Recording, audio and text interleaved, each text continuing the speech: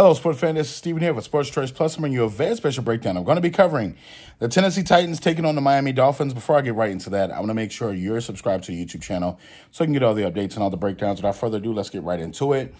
The season that we thought the Miami Dolphins were going to have has quickly taken a turn for the worst. You know about Tua. You also know about the backup quarterback getting hit in the chest and being out now. Now the Miami Dolphins are searching for a quarterback at the quarterback position. From the standpoint, that game against the Seahawks left them battered and bruised even more than they already were.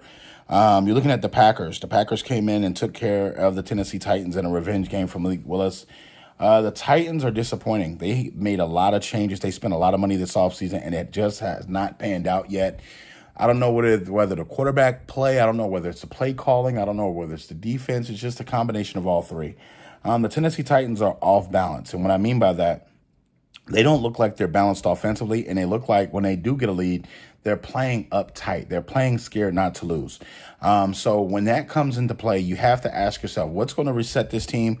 What's going to get them to relax? They have a lot of veterans on their team, so I was expecting a lot more. From the standpoint, the defense does look better, but the offense struggles. Against this Miami team with no quarterback, it's tough to say what they're going to be able to do because they don't really have anybody at the quarterback position. Nobody that I believe in. So this should bode well for the Tennessee Titans being able to take advantage because at least they have the quarterback. I'm picking the Tennessee Titans to win this one. It's because Miami is so down man-wise as far as quarterback position-wise. I don't think they're going to have anybody that I know of, unless it's breaking news and they sign Tom Brady, that's going to be able to get the ball down the field to them quickly and to be able to take advantage of Tyreek Hill and Jalen Waddle. So I'm picking Fins fans.